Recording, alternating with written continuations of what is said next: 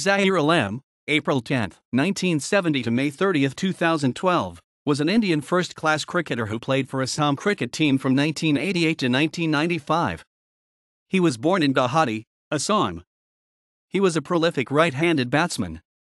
Alam appeared in 22 first-class matches, scored 1,398 runs with an average of 36.78 and his highest score was 257.